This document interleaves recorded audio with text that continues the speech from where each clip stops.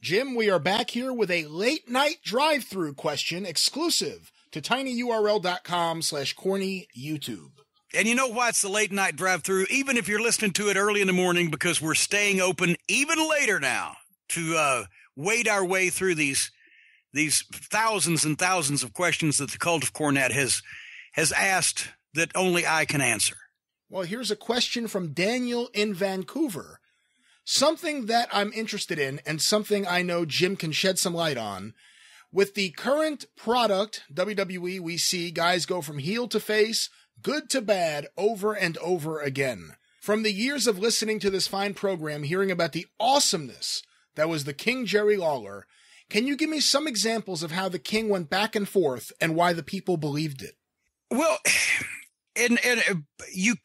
conventional wisdom is that you shouldn't turn somebody back and forth too often or too much because it devalues, which is correct.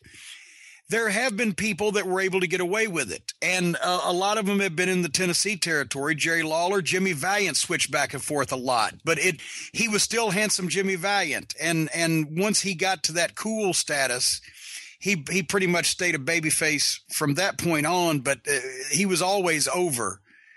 Just being himself. Lawler was always over because he was a hometown guy and because he was so equally fascinating at both roles. But even then, he took breaks. Unfortunately, from the broken leg, the year of 1980, the territory was doing the shits by the time it was over with, but he was gone for a year. So it got him over in a whole new way again. And he would try to take shorter breaks after that, rather than just flip-flopping and turning back and forth.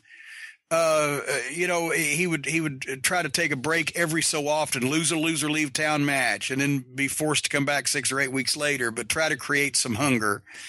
But now with the WWE turns, for one thing, nobody believes him anymore anyway. And it just, when a guy doesn't stay true to what he could be, that the people may see in him, just for the sake of turning to freshen him up, that's, the problem is, how can I miss you if you won't go away? The best thing for these guys would not be turn them more than once. It'd be to run them as something, turn them to the other side, and then some way or another, they should go away for a year or two. And then they could come back in as big stars again instead of staying around so long that everybody's fucking tired. You're tired of working there, and they're tired of watching you. But it doesn't happen anymore because nobody wants to let anybody out of a contract while there's still any value to them at all. So as a result, nobody ever goes away. Do you have a favorite Jerry Lawler babyface or heel turn? And also, what are your thoughts about when he turned heel right before he got injured in 1979? That actually for performance was my favorite, but it drew probably the least amount of money. But you got to see him cutting those promos every week on TV, and the gradual thing and the gradual way that he got a little bit more cocky and got a little bit more back to the old King, and the quirks and little smart comments he'd make to Bill Dundee and et cetera, et cetera. But the probably the biggest heel turn in terms of money that he ever did was in 74, which people have forgotten. The way that the program with Jackie Fargo was set up, that God, I don't even have the book here in front of me, but that where they worked that summer, 13 times, did like 7 or 8 sellouts and et cetera. Lawler turned babyface.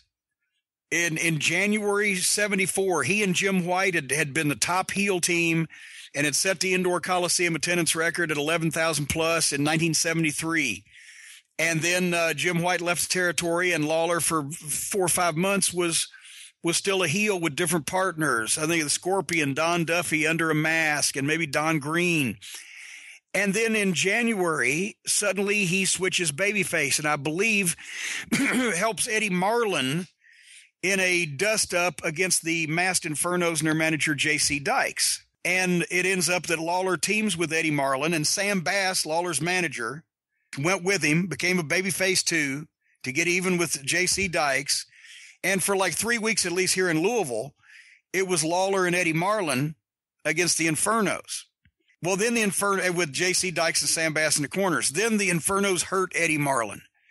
And finally, Lawler begs Jackie Fargo, his idol, his hero, to be his partner so they can get those dirty, no good infernos, right?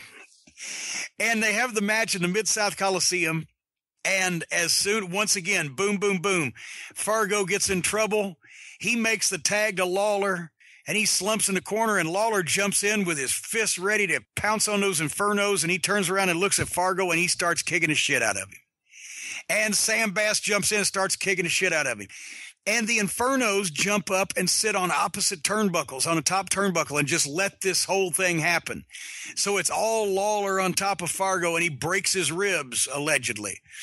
And as a result of that, when they played that, they kept Fargo out for like 2 months. When he came back to second Ricky Gibson in a Southern title match against Lawler, it sold out just because Fargo was going to be back in the corner. And then they sold out the next week when it was the first Lawler and Fargo match. And they sold out the next week. And they did huge business all summer off of just turning Jerry Lawler babyface for 8 weeks and then that one angle. And that's the oldie Dusty angle in 1980 before it ever happened. Well, there you have it. Wow. One last question. You bring up Sam Bass. Unfortunately, there isn't too much footage of Sam Bass around. He, of course, perished in that car accident. But when it comes to Jerry Lawler's managers, it seemed that some of the other ones he had, they didn't really do anything. They were just kind of stooges or lackeys. There was Mickey Poole, Danny Davis for a little while, even Jimmy Hart before Lawler got injured and Hart became the lead heel manager. He just kind of stood there. What are your thoughts on those managers? And there you have Sam Bass also. Here's the thing. Sam Bass was probably the most important and the most important to Lawler and most identified with Lawler because he was Lawler's first manager. And the reason why that he was even involved was because they knew they had, the kid had talent. I mean, obviously from the start.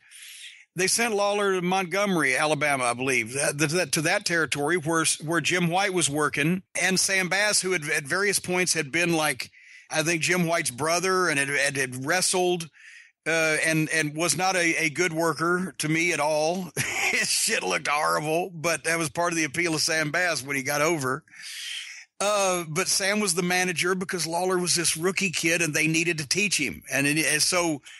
When they brought him to Memphis, the three of them together, they set all those attendance records as a tag. They were the hottest tag team over the Von Brauners and the Infernos and the Interns and all the classic Southern heel teams because they were different and they took big bumps and blah, blah, blah. And anyway, Lawler kept Sam Bass because he was a very important part of he would say just enough on the interviews to be an old country hillbilly wearing cowboy boots you didn't want to fuck with. And his work was meh, but as being the stooge at ringside to interfere at the right time. That's how they got the heat together. Lawler'd give him the Iggy, he'd toss the boot in. Or he'd interfere with toss the chain, or he'd interfere at right at this point. And Lawler did all the talking, and Lawler did almost all the working, but Sam Bass had as much of the heat because anything he did was designed to make people mad. So he was a heat magnet.